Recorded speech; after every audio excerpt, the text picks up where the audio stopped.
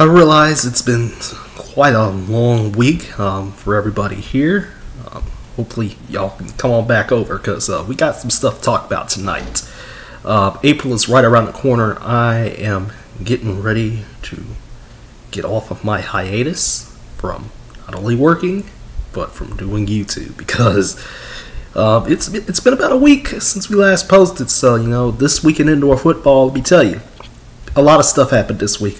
I mean, my goodness. There's still a game going on right now, but it's San Diego, Arizona, and Arizona's just beating the mess out of San Diego right now. So, yeah.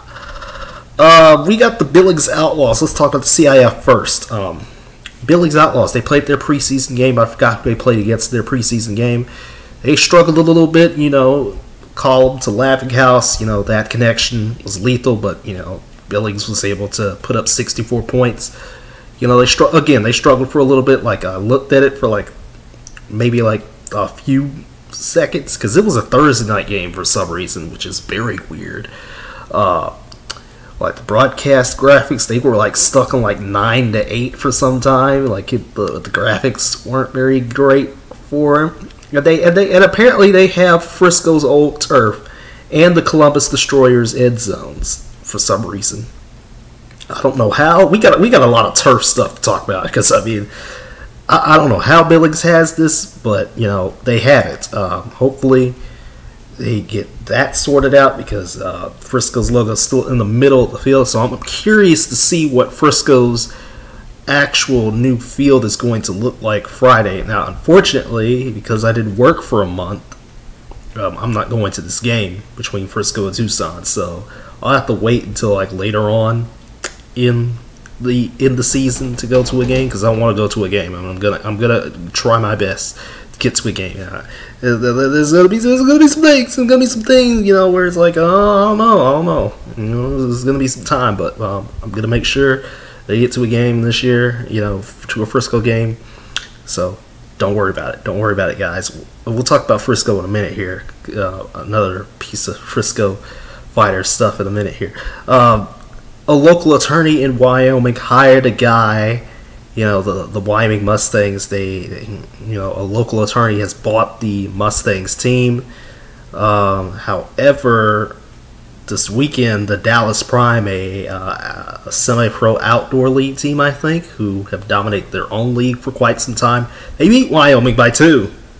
And that prompted Wyoming to not only, again, fire their entire coaching staff, but hire somebody who I think has been in the indoor football scene for some time. I'm not sure. Or rather, he's been in the scene, but he hasn't had the best history. So I forgot who it was. I may be completely wrong on that front, but we'll see. We will see. Wyoming, disappointing right there. Again, they had a decent. I think they had a decent crowd. I don't know because the game was delayed for a little bit, and I was I was looking, for it. I was looking at it, and I was oh, okay. So when's this game gonna come on? And then lo and behold, it finally came on. Later on, it was after 7 o'clock ish. It's maybe 8 o'clock. I might have gotten my times wrong, but Wyoming. Entirely new coaching staff. They're going to have to get. And then you got Omaha and Salinas coaches. They were having an altercation before the Champions Bowl rematch, which I forgot who won the game because I did not pay attention. But I'm sure somebody else has the final score for that game because I was not paying attention. So yeah, there's that. CIF, really has only had 3 or 4 games that actually matter so far. So long season ahead. I know there's going to be a CIF game where it's just completely standalone that I can watch it, in May. But for now, I'm not going to be trying to pay attention. I hope somebody else. I know somebody else will be filling in with CIF stuff. Anyway. The SoCal Red Tails, the AWFC. Let's talk about the AWFC real quick before we get to the IFL and stuff like that. And the other the other leagues that haven't proven themselves. The Red Tails, all their games were removed apparently from the AWFC website. I had to double check myself to make sure, and all 4 of their games will be on the road.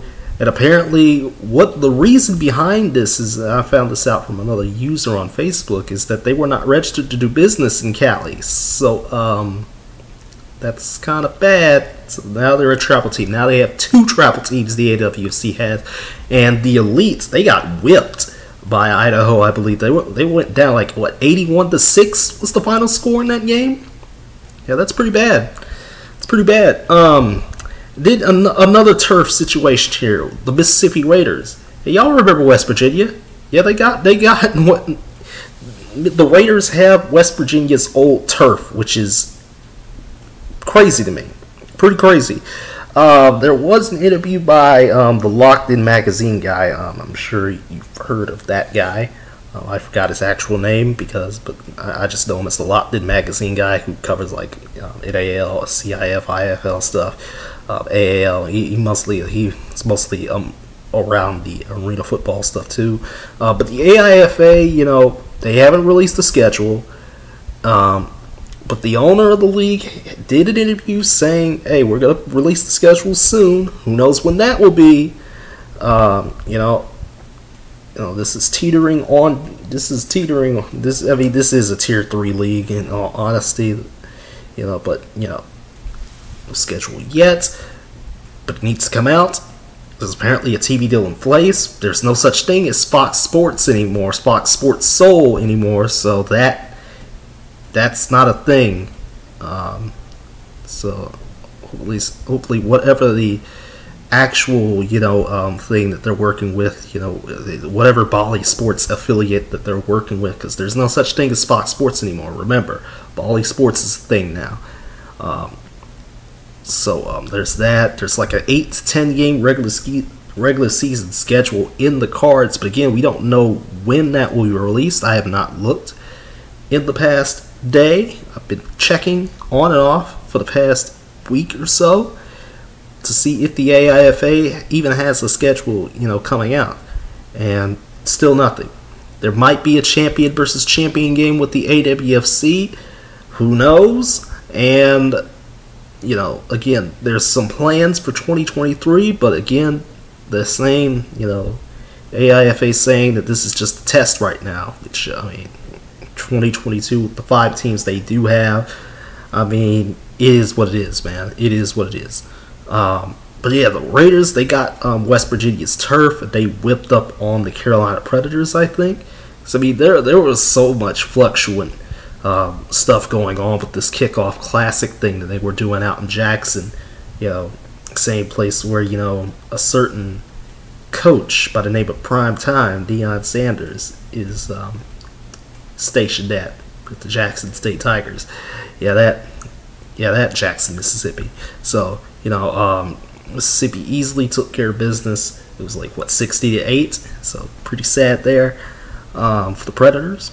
And again, whatever these splinters from the AAL, at least one of the splinters anyway from the AAL, whatever they're having to do, hopefully they get it together and get things on the table, because it's past your season opener now. You got to get a schedule out now, and hopefully you do by the time we come back here next week. So see. Duke City, unfortunately, the Nate Davis injury is going to hurt them for a little while. It's going to hurt. I know some people have picked Duke City. Again, some people picked Duke City to win the United Bowl this year. I know Ducon did. And I know some other people have picked it as well, at least other experts. Again, I picked Arizona to win the title this year, so that's just me. But Duke City had a turf issue as well. They're still playing out in Rio Rancho, not in their actual arena. So they have to get new turf, and they're going to get new turf for their next home game, which I believe is next weekend, or rather this Saturday actually, and that'll be against the same Arizona team that is still Yeah, this Arizona team's still whipping up on San Diego right now. Right now, it's 41-10. And speaking of San Diego, the San Diego Strike Force apparently have new owners. Now, this was just came out today. They also have the Baltimore Brigade's turf, and that is very noticeable from the game you're either watching or have started watching right now. It's kind of rough. It's looking real bad, man. Let me tell you, it's not a good look right there. Not a good look. Like the field, the turf looks bad. Remember, Louisville had this turf in 2021 before they got axed. So something happened to this turf, and it just does not look. It looks beat up. It looks beat up. It looks pretty beat up. And then Fan Control Football, they brought back Johnny Football, Johnny Manziel. Meh feeling there. He's kind of complacent. There was an article about him. I think I read a few hours ago where he's kind of just like, yeah, I'm playing football. I'm still playing football. I'm not gonna be like the best or anything. I'm still playing football. At least I'm still playing. So maybe he's kind of mellowed out a little bit because FCS trying to do things differently, and doing things differently hasn't really worked out so far, in my personal opinion. But whatever. So there you go. That's pretty much it. That's pretty much it for this week in indoor football. Hopefully next week, things get a little bit more interesting because we got an interesting one next week. We got an interesting slate of games throughout next weekend. For like Friday all the way to Monday night during the NCAA basketball national championship. So yeah, it's gonna be crazy. Man. Our channel update will be on the 1st of April. Just so y'all know, WrestleMania 38 preview and predictions. And that's gonna be basically it for the week. Mostly, trying to get all that out. I'm not sure when I'll put the WrestleMania 38 preview up because I feel like I should by now, but I'll probably put it out before April 1st so we can just get the channel update out of the way and everything. But we'll see because I'm still trying to edit my plans for the month anyway of April to get it all done. So with all that being said, I'm gonna get on out of here and skedaddle and hopefully get back on track because again I missed a month of work, man. I missed a month of work. So I don't know how I'm gonna feel throughout the rest of the week, but hopefully by the time you guys see this, you're still here because we're still kicking. We're getting closer to the goal, 200 subscribers, which is absolutely great. Absolutely fantastic, and hopefully y'all continue to help me grow the channel in the best way possible. Again, I'll see you all throughout the week, and stick around. Remember to like, share, comment, subscribe, click the notification bell, do all the good stuff you need to do, and Big Boy Sports signing off. Peace.